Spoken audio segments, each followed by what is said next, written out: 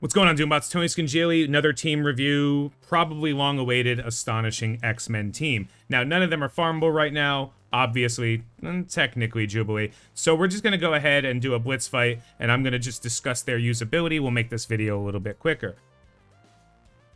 Alright, everybody, so again, none of these characters are farmable in any way, shape, or form, so we can't really talk about their viability. But we can talk about Jubilee and how she can be unlocked by a full 5-star or higher PIM Tech team, and you can access those guys. We can check that from the PIM review video I did a couple of weeks back. So this team clearly just mollywop them.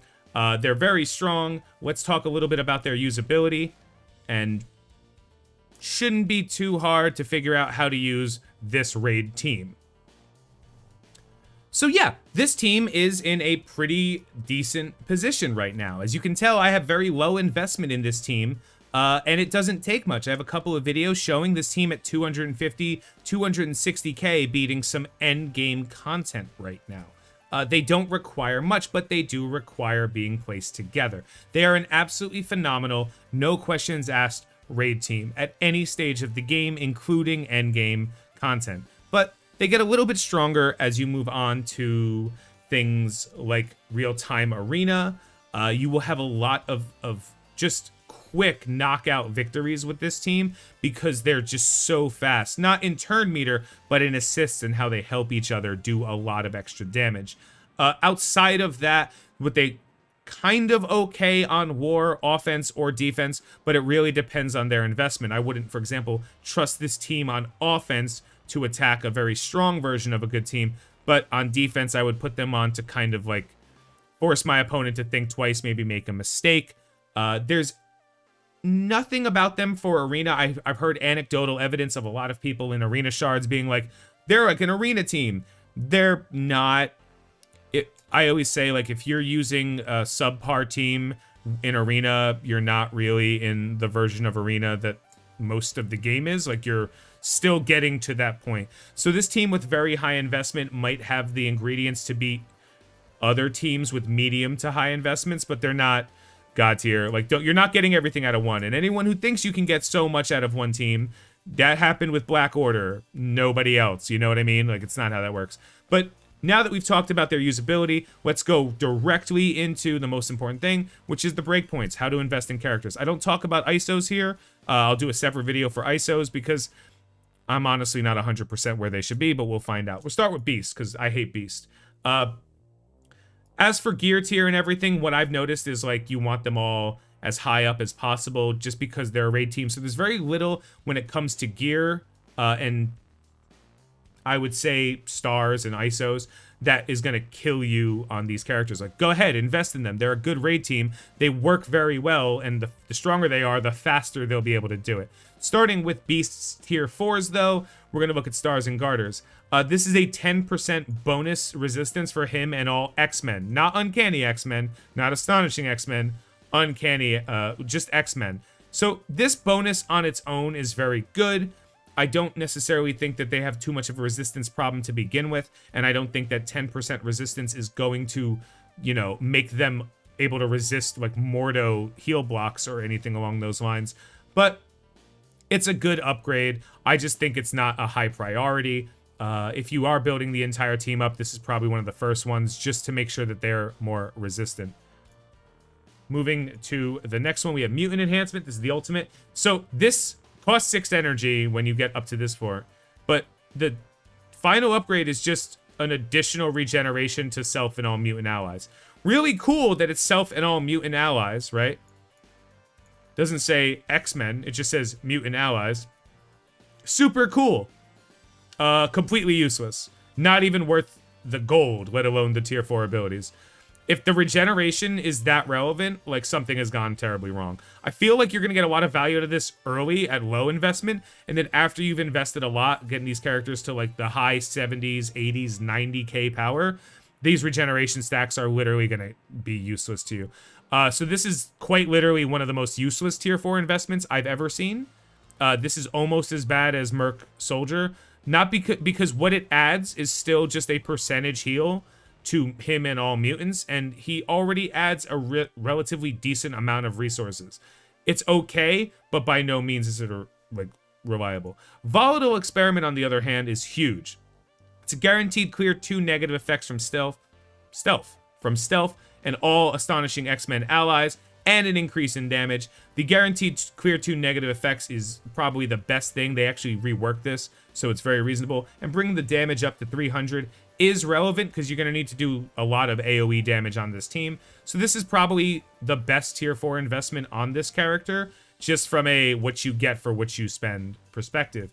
And then Dignified Strikes is just damage. You guys know how I feel about just damage. Don't waste your time.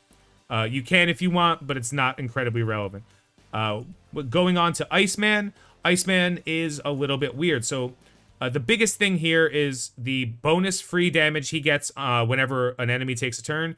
That's great. And then the reduction of armor and damage by any enemy with slow. Since this team is going to constantly be putting slow on people, this is going to be a huge tier 4 upgrade for the team. For independent value, absolutely not. Iceman almost has no independent value. But on his team, this is incredibly huge. You might even be able to build a hybrid team with this, like using other characters who slow, like Quake. But ultimately, this ability is great. It benefits everybody, not just him. Huge value upgrade. Ice Slide is literally just a little bit more damage and a little bit more barrier. It is a mass target attack, so more damage is a little bit better than that. But this comes down to it gets better the stronger he is because the barrier becomes more worthwhile. I wouldn't even worry too much about this because it's a 5 energy cooldown. It's not going to do much for him, but it's not terrible. Moving to Freezing Impact. This one is actually a little bit more worthwhile than it seems because you're doing it all the time, and in addition to the extra damage you're doing, like, it can crack for really hard. Again, it's just damage. You know how I feel about just damage. Probably skip it. This one, slightly more damage, but at least it hits multiple people. Iceman is really comes down to a passive, and then these are all vanity upgrades. You don't have to worry too much about them.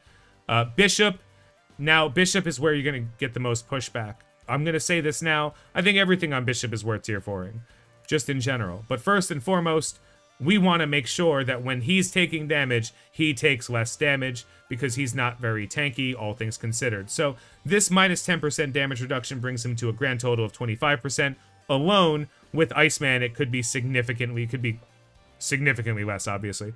Almost exponentially. It wouldn't be 30. It would be closer to, like, because they do 10% less damage, and then you take 20% less of that 10% less damage, so it adds itself out. So this is just a great upgrade, and then the 50% chance to counterattack.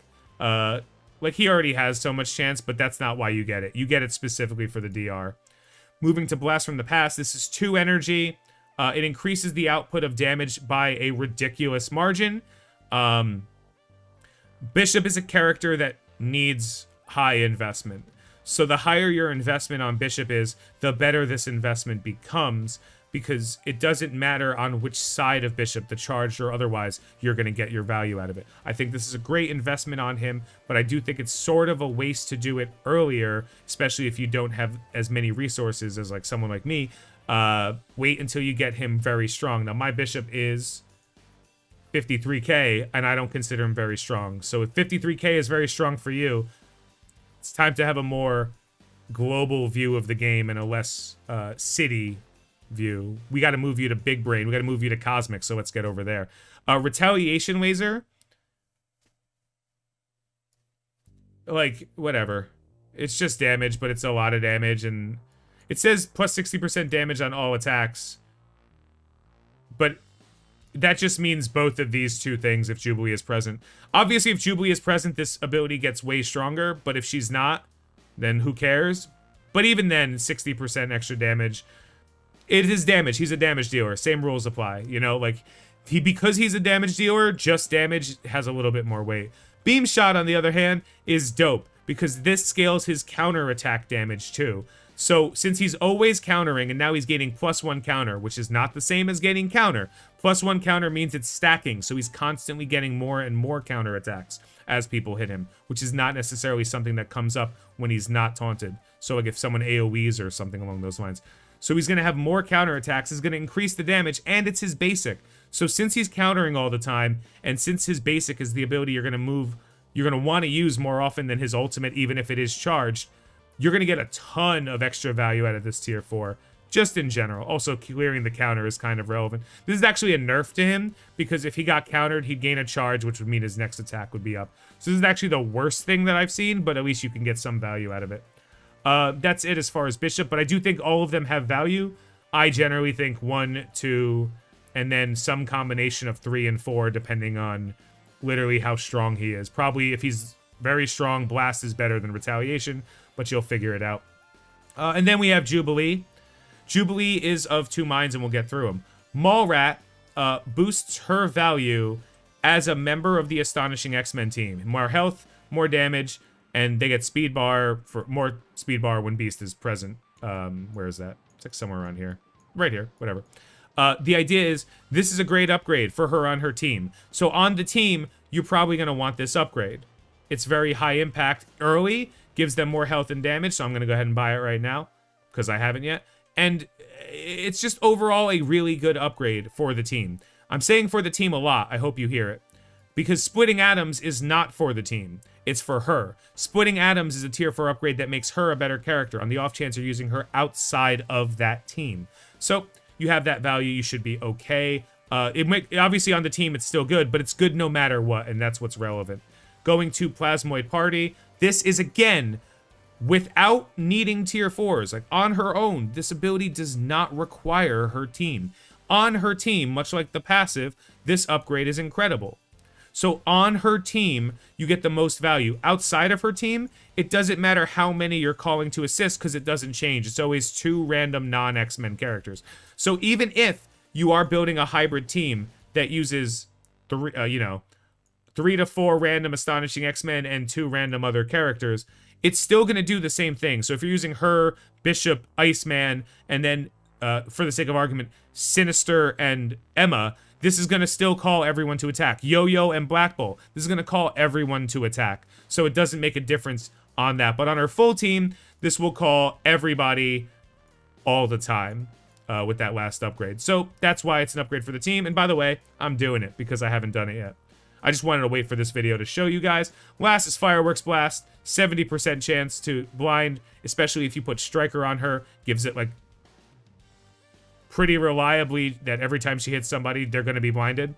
Not 100%, clearly, but, like, if it's getting hit twice, I take that odds. And in raids, it's always blind, which is, like, super relevant, but that's always available.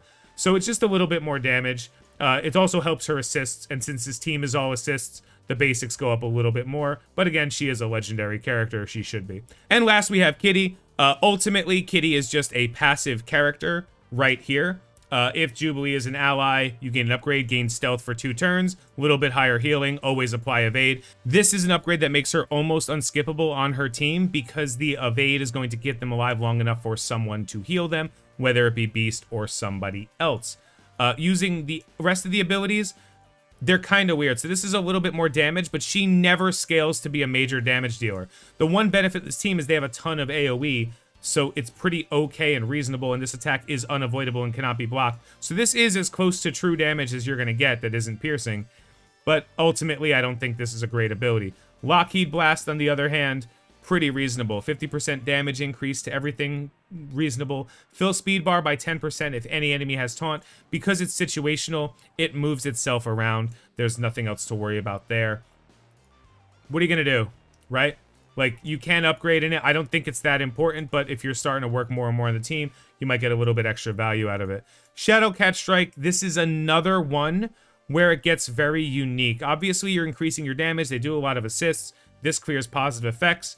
It's almost a no-brainer, right? Like, you want to get that extra clear. But if you put Striker on her, you have too many Strikers. She's clearing extra positive effects. You put Skirmisher on her, her focus goes up. If you put Raider on her, this becomes a little bit less valuable.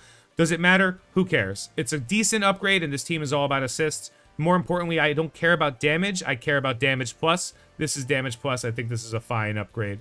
And as far as the X-Men are concerned, that's it. That's pretty much it for the Astonishing X-Men team. Hopefully you guys enjoy this. Do me a favor, comment below, let me know how wrong you think I am so I can ignore it accordingly. Have a good night, have a great day. I've been Tony Scungili, and I will catch you later.